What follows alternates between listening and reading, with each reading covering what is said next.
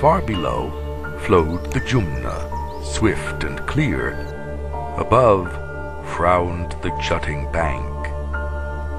Hills dark with the woods and scarred with the torrents were gathered around. Govinda, the great Sikh teacher, sat on the rock reading scriptures when Raghunath, his disciple, proud of his wealth, came and bowed to him and said, "I have brought my poor present unworthy of your acceptance."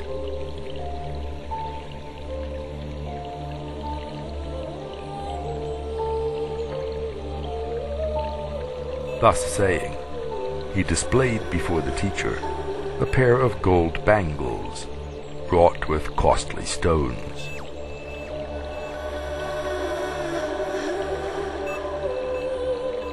The master took up one of them, twirling it round his finger,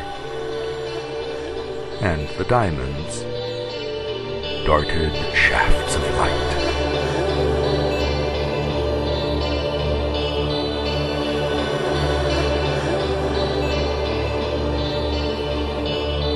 Suddenly it slipped from his hand and rolled down the bank into the water.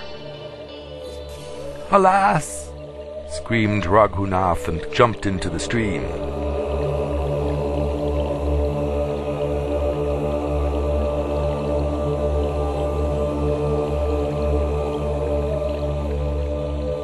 The teacher set his eyes upon his book, and the water held and hid what it stole,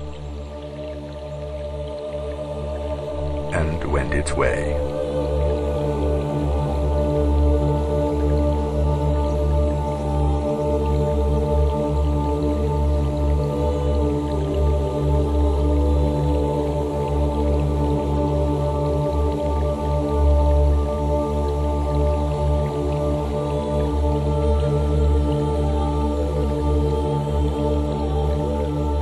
The daylight faded when Raghunath came back to the teacher, tired and dripping.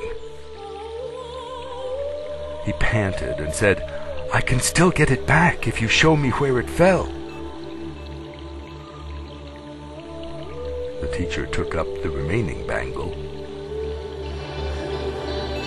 and throwing it into the water said, "It is there.